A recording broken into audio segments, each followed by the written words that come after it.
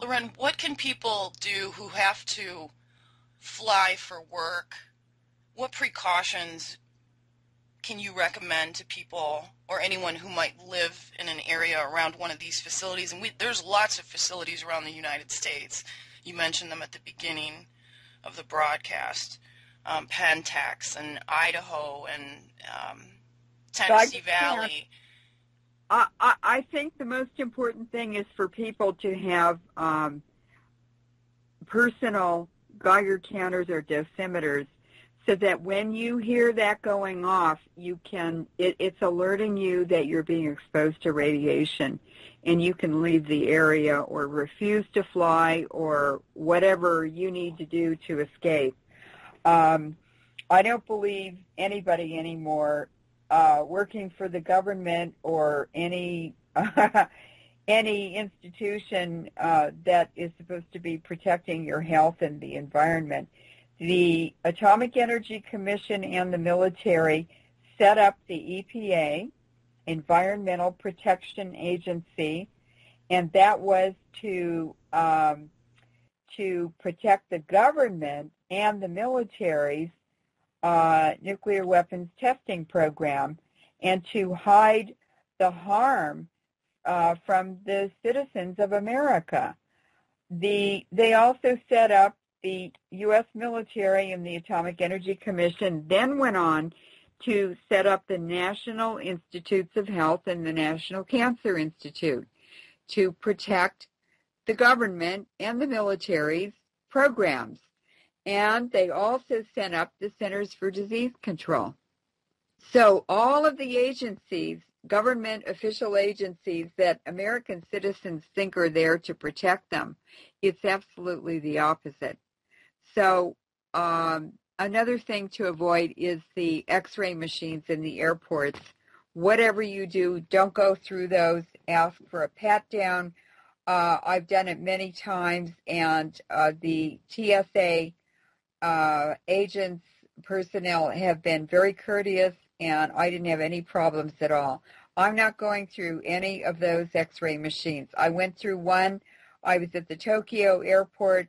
I was on my way back to the U.S. from Malaysia from a war crimes conference there, and this agent came out, this older man came out and pulled me out of the line. I was waiting to check in and give them my bags. He said, "Come with me," and he took me somewhere, and I was disoriented, and he just opened the door and he shoved me backwards into one of those X-ray machines and zapped me.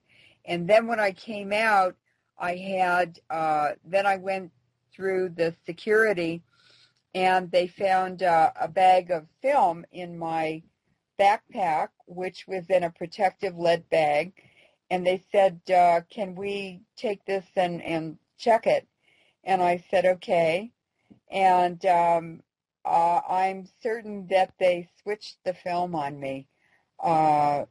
Every time I've gone through the Tokyo airport, documents have disappeared from my bags, from my backpack, newspaper articles that I was interviewed in different countries.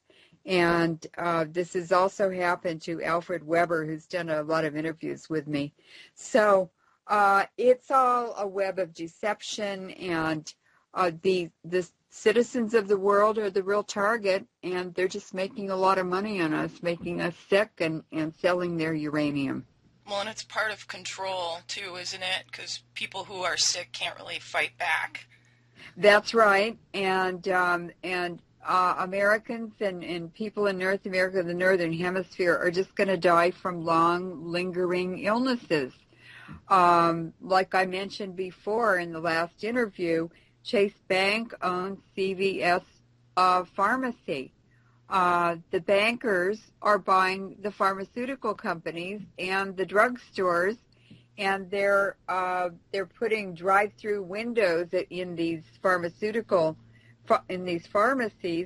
so that they can make even more money, because they're illegally selling drugs also without prescriptions.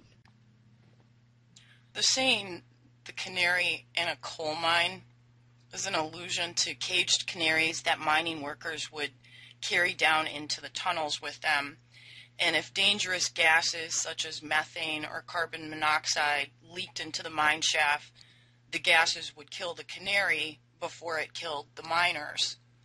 In regards to someone whose sensitivity to adverse conditions makes it a useful early indicator of such conditions, something which warns of the coming of greater danger or trouble by a deterioration in its health or welfare. I want to recommend the Gamma Scout Geiger counter from Germany. It's excellent, and everyone should have one of those. They come with a 12-year battery. They're excellent Geiger counters. You asked, how can we protect ourselves? Well, that's one of the best ways. It's to actually measure the radiation. You can trust that. I wouldn't trust any government or agency or health department. I think they're all terrorist organizations.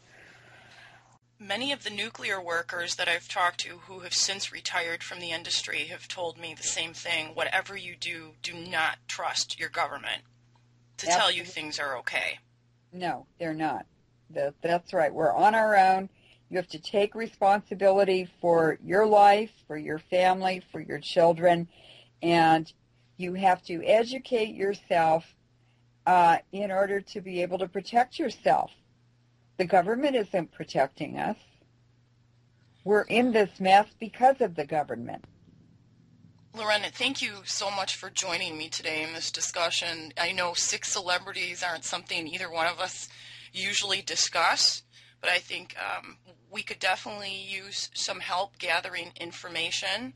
If you guys come across any articles that pertain to this discussion that we had today, please email them to me at christinax4@yahoo.com. We will also be accepting mutation images. Leuren, you're probably most renowned for your work and research related to depleted uranium as a weapon of war and genocide, and it would be wonderful to have you back to discuss that and other nuclear crimes against populations in more detail, including the 70,000 U.S. servicemen and women who provided relief efforts to the people of Japan after the 9.0 earthquake, of which many of them are now coming down with serious illnesses, cancer, birth defects, and other issues, and they have started their own lawsuit against TEPCO. And we can also continue collecting the sudden cardiac death articles too, because I have a few of those as well. Yes, and I'd like to encourage the listening audience, to our listeners, to send images. You can email them to Christina or to me of mutations. Please pass these interviews around to your family, your friends, post them, put them on Facebook, but circulate this information, please, because the more people are educated about this and the more aware they are, the more difficult it is for the ruling elite to go on with these insane eugenics and depopulation programs. The canary in the coal mine is our babies and our children.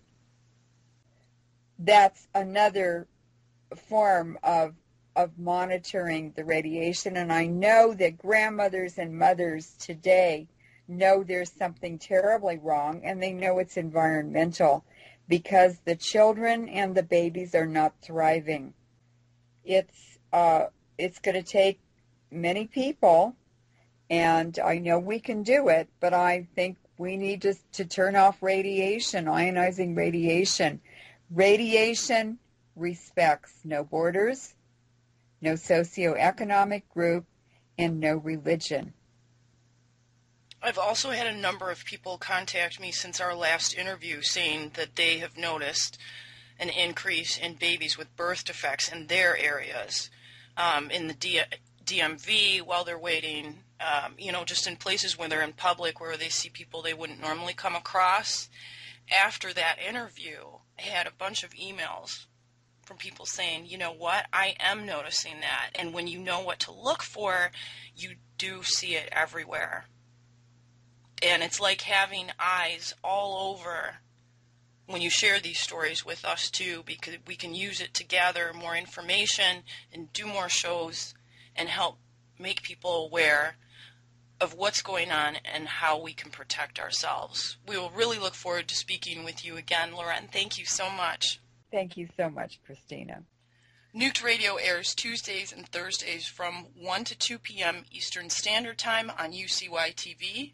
Check out our archive of 100 past shows, including the 2-year anniversary interview that I did with Leuren. It's on FukushimaFacts.com and on YouTube. Please share love, caring, and concern for your fellow man, and together we can find answers of how to stop getting nuked. Stay safe, everyone.